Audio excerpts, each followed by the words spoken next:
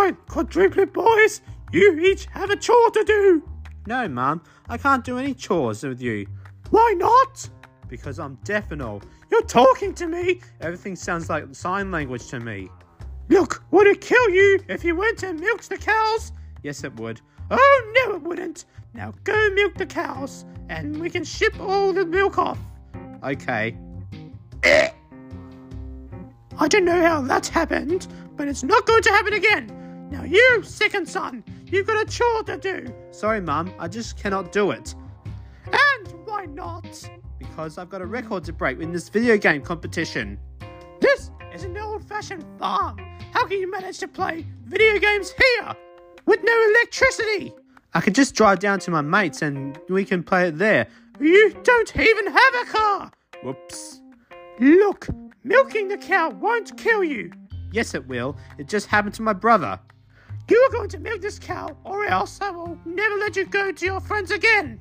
I'm not doing it. That's it. Alright, I'll do it. Just watch your temper. What the heck is going on here? Sorry, I can't do any chores today. I have to go to a job interview. With what? With what I've got on. You can't go to a job interview with what you've got on. You need some business clothes. You don't even buy them for us anyway. All you ever make us wear is rags. That's farming clothes. We've always been farmers, and farmers we're going to stay. Not me. I want to work in a city as a business worker. I want to work in an office. The only work you'll be getting is one that provides fresh air and sun. Well, if I get sunburnt, I had to put it on every day, every 4 hours.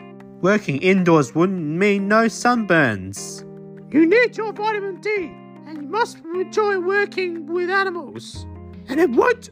Oh no, not this time. I'm not going to say it this time. Say what this time? You know what I'm talking about. Milking the cow. So you weren't going to say milking the cow. Well, you just said it then. No, I meant the other thing. The thing that got your brothers killed. Like what? Please don't make me say it again. Say what again? Ah! Would it kill you to stop asking these questions? No. Then stop asking me what it was. Oops. Alright, I'll be quiet. Oh no, only one son left. By the way, Mum, would it kill you to let us make our own choices? Oh no, you're going to use that magic trick on me. Look, Mum, all I want to do is make films. I just want to pass school so I can go to the Screen Academy in the city and learn how to make movies there. You know what, son? Go for it. Really? Yes.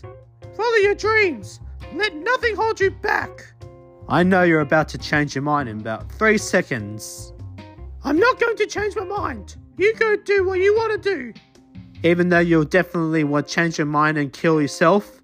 I'm not going to change my mind. Yes, you will. No, I won't. Yes, you will. No, I won't. Yes, you will. Oh, for Pete's sake. You want me to change my mind? Then I will. You can't do anything you want because life is full of disappointment and... Wow, I've got to clean up this mess.